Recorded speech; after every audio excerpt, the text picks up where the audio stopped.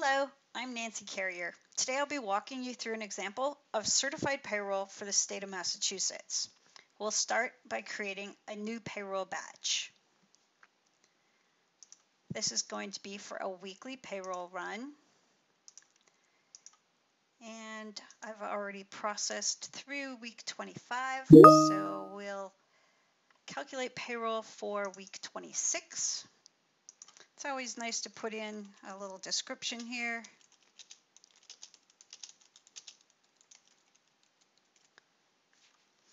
Now we want to add the employees to this batch. To do that, we just click on Add Employees.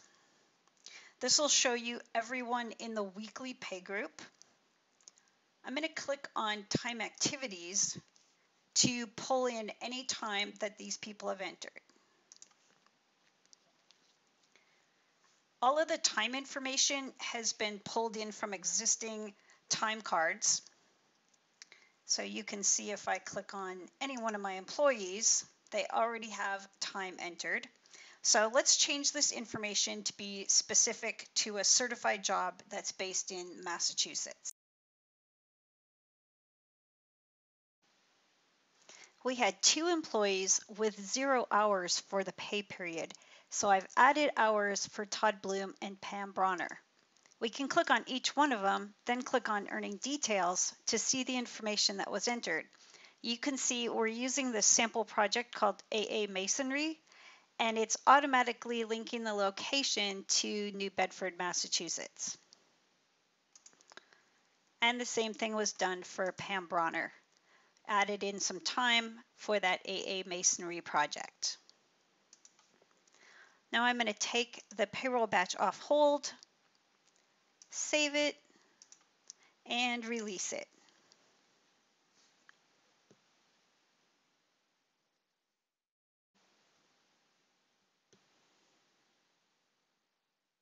Our next step is to calculate the payroll amounts. From the payroll workspace, we go to Process Payroll Documents. In the Action field, we'll select Calculate. This uses all the information from the batch to do the calculations. All we need to do is click on Process All. This is where we go out to the Symmetry tax engine for calculations. And you can see as it's going through, it will show you the number of checks that are completed. One thing I want to mention about the different steps in payroll is that Acumatica gives you an easy way to automate tasks, and this calculation of payroll is a really good example. If you'll notice right up here at the top, we have this little clock icon, and this lets you schedule things like running calculations without ever having to come in here and click on the process button. So from this little icon, I can click on Add, and it pops up what we call an automation schedule. So from here, you can set up things like exactly how often you want this to run, if you want it to run between a certain time frame, every certain number of days, however you want to set this up. But the real benefit is it just takes away a manual step in your payroll process. The next thing we're going to do is print out our checks or create direct deposit. And in this example, all the employees get a check. So to print checks, we're going to go to the payroll menu again and click on Print Check. The payment method determines if a check's going to get printed or if it's going to be direct deposit. So I'm going to select check, but you would have a payment method here for direct deposit if you were using direct deposit. Now you can see all the checks to be printed are listed out right here. And you'll notice right up at the top, again, we have that little clock icon for schedules. So this is a step that could be put on an automation schedule and just run in the background. I'm going to go ahead and click on Process All, and we can take a look at these paychecks.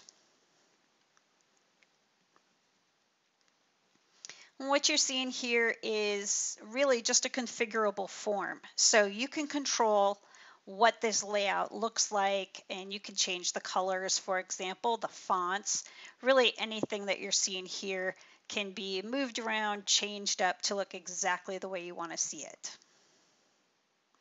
The last step is to post these checks. So we're going to go back to Process Payroll Documents.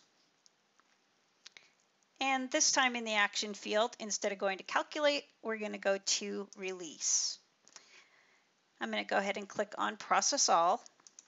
And when we release our payroll transactions, there's really two things that are happening. We're posting our payroll transactions to the GL, and at the same time, we're moving the time and the costs to the project or projects.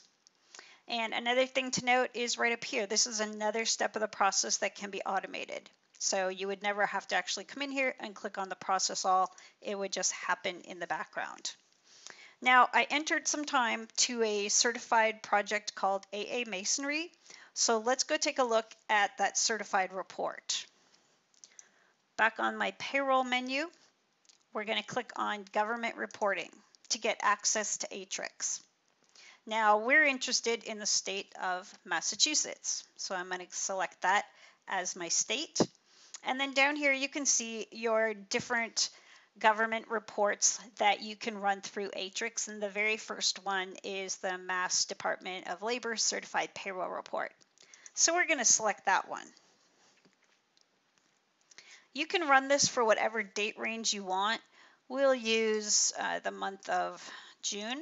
So we'll go from June 1st to June 30th and just click on Run the Report. This is when Atrix comes up and you're prompted to enter in your username and password and just click on Login. And it'll go through this little validation to verify your account and your payroll data.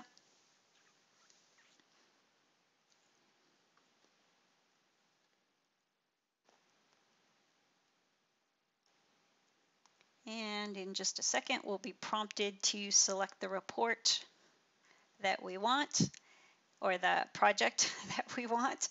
And in June, the only certified project that has time entered to it is this AA Masonry project. So we're going to go ahead and use that one.